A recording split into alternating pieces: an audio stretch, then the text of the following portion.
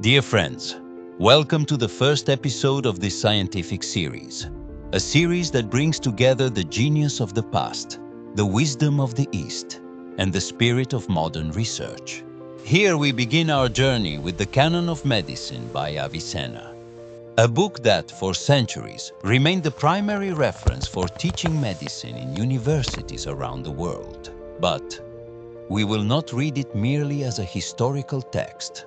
Rather, we will attempt to rediscover it anew by integrating it with traditional Chinese medicine, German complementary medicine, and the latest advancements of modern medical science. In this introductory episode, we pause with the fundamental question: what is medicine? Avicenna defined medicine as the science by which we learn about the conditions of the human being in terms of health and illness, in order to preserve health when it exists and to restore it when it is lost. This simple definition carries within it a profound philosophy, that medicine is not merely about curing disease, but also about the art of maintaining health.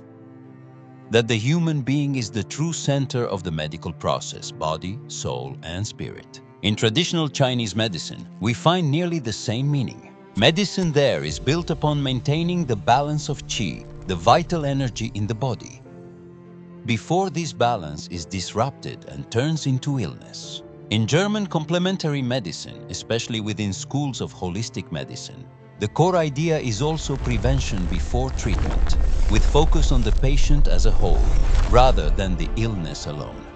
And when we turn to modern medicine, we find that this concept has begun to take root once again in recent decades. Under the title of preventive medicine, it emphasizes a healthy lifestyle, proper nutrition, physical activity, mental well-being, and harmony with the environment. Thus, we see that what Avicenna wrote 1,000 years ago resonates today with the most advanced concepts of contemporary medicine.